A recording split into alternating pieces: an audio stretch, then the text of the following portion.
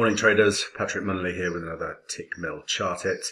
Today I want to draw your attention to a developing opportunity in the Kiwi dollar. On the daily chart here you can see we're retesting the prior swing highs in a potential double top.